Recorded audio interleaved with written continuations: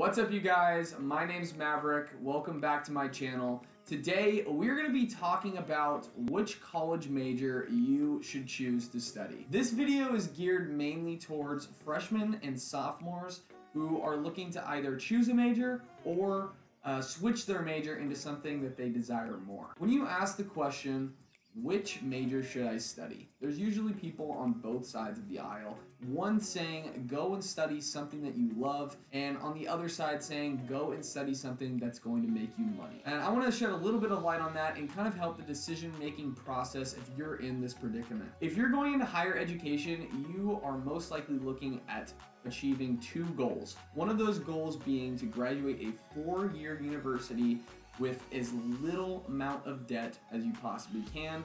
And goal number 2, to elevate your lifestyle and give yourself more success coming into the future. If you really pay attention to these two goals, you have a great chance at building a pretty good life for yourself. I'm gonna give you 5 steps in order for you to choose the right major for yourself according to your own desires, your life goals, and your passions. At the end of this video, I'm also going to give you my recommendation on what I see as the best major regardless of what job you end up going into. The first piece of advice and the first step that I would encourage you to do is determine how much money that you are going to accumulate in debt over the 4 years that you're going to be in college. This means calculating the entire amount and then also doing research on how much monthly payments would be either while you're in college or after you graduate. The reason for this is that you don't want to have $1 million taste on a $100 budget. Also, you don't want to get into a job that you really like, but then later you find out that it doesn't pay your bills and it doesn't pay your debts. This is going to end up leaving you discouraged, unfulfilled, and always wanting more. By hashing this out as soon as possible while you're a freshman or sophomore,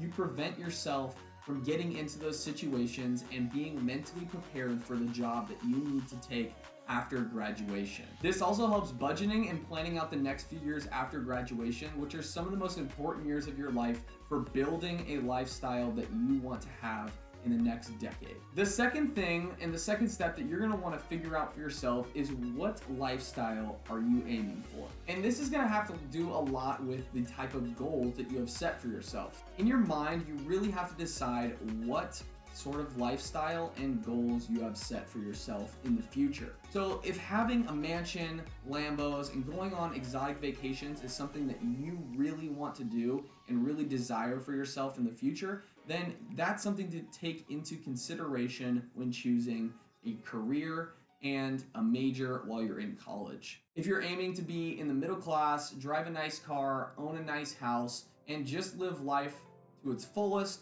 then that's something that you have to take into consideration. If you want to shoot for just getting by and having a car that's just going to get you from point A to point B, and you're fine with just living life as long as you're happy with your profession, then that's something you have to take into consideration.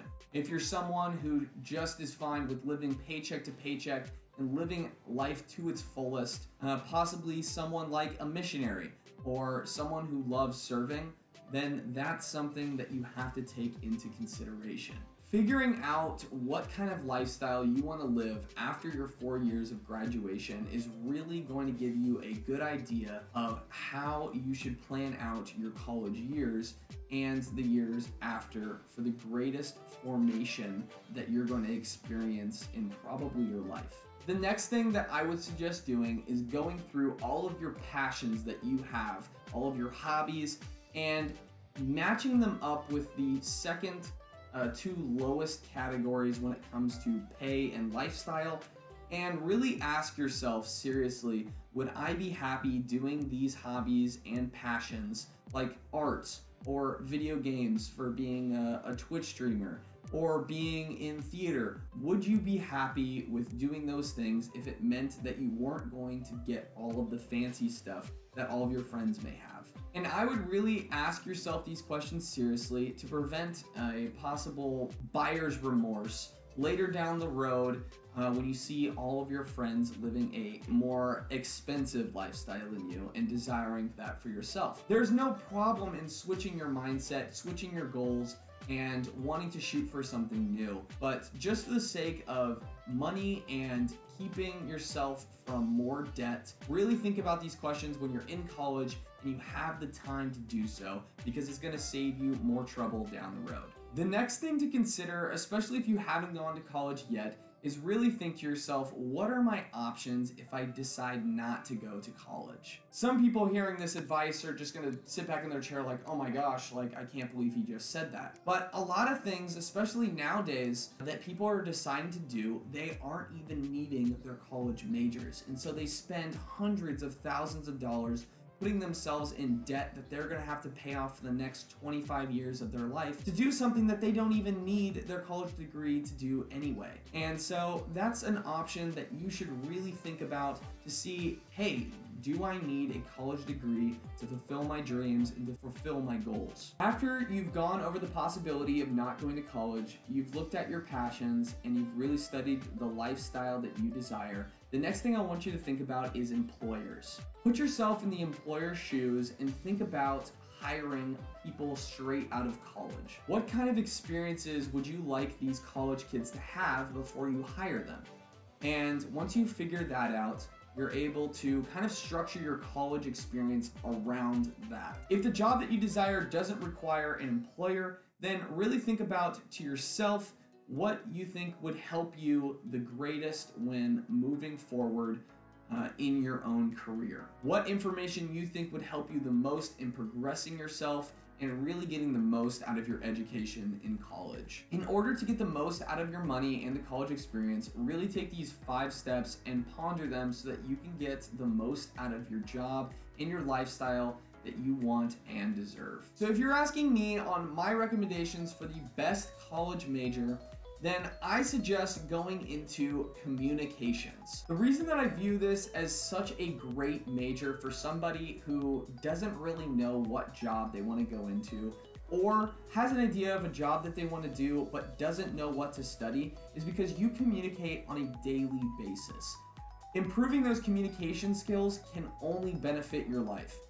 It's going to help you with articulation. It's going to help you with your confidence level of standing up in front of a crowd and giving a speech or presenting your ideas. It's a life skill that's always needed, and it's going to allow you to get out of a niche and really choose any profession to go after. You can be trained to do virtually anything with a communications major. Now, if you're wondering if I'm biased, I'm an economics and business major, and I did not have a minor, and so I did not study communications. However, I think it is a very good major to go after and to really strive for, because it can be used in almost anything, and it is way better than staying undeclared for 2 to 3 years. Plus, if you really want to go after a passion of yours, being a communications major is going to help you in the business aspect of making money off of your passion. Overall, I think it's a great major to choose, and if you're stuck on choosing a major, I think that communications is a great route to go, and you can't go wrong. Spending the amount of money that you're going to be doing in college, you really do have a big decision over your head, and I wish you the best of luck. If you have any questions, drop them down in the comments, and I'll do my best to answer them. Hey, I may even make a video on them. If you like my content, please subscribe, like this video, and if any other friends of yours are struggling with this, go ahead and share this video with them, and hopefully it would help them as well. Thanks a lot, guys, for watching, and I'll see you in the next one. Peace.